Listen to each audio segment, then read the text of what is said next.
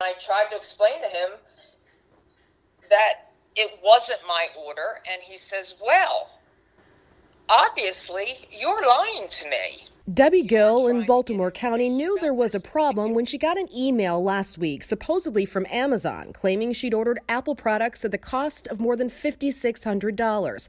She knew she hadn't, but the man who answered the toll-free number listed on the email insisted and told her she could go to jail. He knew her birth date, her address, and most upsetting to her, he somehow knew her kids' names. And I said, you know, what if somebody comes knocking on my door? And they take me out of here when I'm by myself.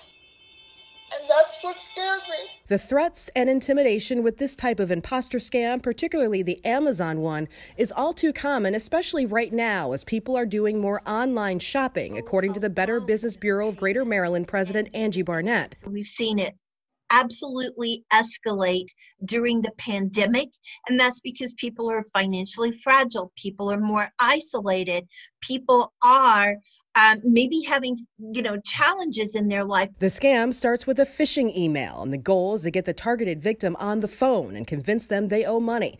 Barnett says the scammers will usually try to get payment through a prepaid debit card or an iTunes gift card. They may also try to get account numbers and passwords. Take a breath, step away, hang up, and actually call Amazon or call whomever that authoritarian figure is being used. I just didn't appreciate it.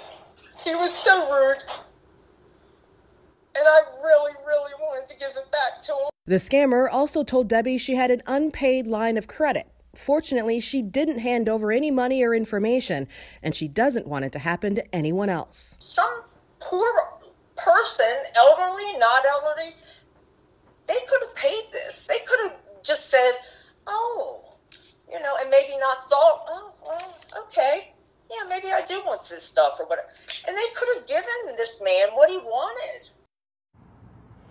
So you can report and read about scams and how to protect yourself on the Better Business Bureau website. We have a link to that website on our website and in the WBAL-TV app.